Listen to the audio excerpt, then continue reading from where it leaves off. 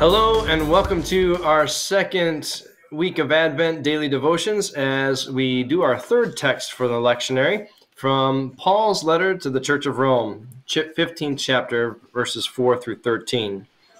For whatever was written in former days was written for our instruction, so that by steadfastness and encouragement of the Scriptures we might have hope.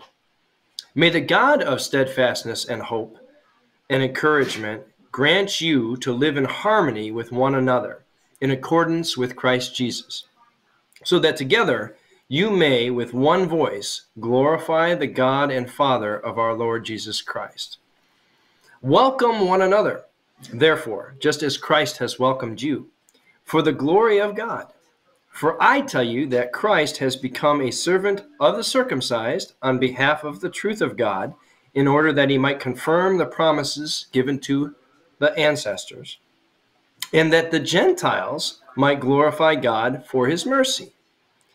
As it is written, therefore I will confess you among the Gentiles and sing praises to your name. And again he says, rejoice, O Gentiles, with his people. And again, praise the Lord, all you Gentiles, let all the peoples praise him. And again, Isaiah says, we're getting the theme here again and again and again and again. The root of Jesse shall come, the one who rises to rule the Gentiles. In him the Gentiles shall have hope. May the God of hope fill you with all joy and peace in believing, so that you may abound in hope by the power of the Holy Spirit. What the heck is going on here? Well, I'm glad you asked. So to give you a little context, in this church in Rome, you have a lot of traditional Jews who have learned from a very young age that they are the chosen people of God, and that to be a part of the chosen people of God, even if you're converting to Judaism, you must eat kosher, follow the Torah, and obey the laws of Moses, and be circumcised. If you do those things, great. You can be a Messianic Jew who believes that Jesus is Messiah. But if you don't, if you're a Gentile, a Greek, a Roman, an Egyptian, Scythian, and you haven't been circumcised or you don't keep the law, then we really can't include you.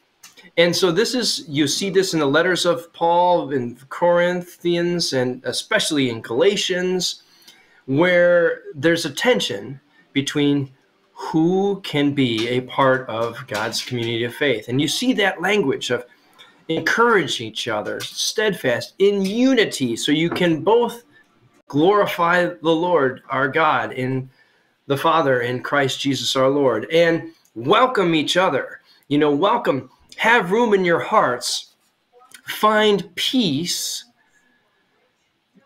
and an openness to those with whom you previously have not been open, to allow that they too might participate in the kingdom of God. So when we're talking about peace here, we're talking about exclusion based on religious principles and traditions and practices. Now I would ask, as we read this, are there people with whom we have not had peace because their religious practices, the denominational sign out front is different than our own, the way they baptize is different, or their creedal affirmations are different than ones that we may dismiss or not hold or hold? And this text, I think Paul would say, hey, get over all that stuff and know that God is a God of all God's children. And the intention of Christ is to pull all people, break down all barriers, so that we might all be one in Christ before God and have peace with one another.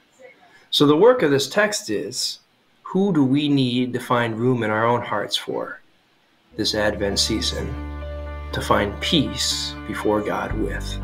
Amen.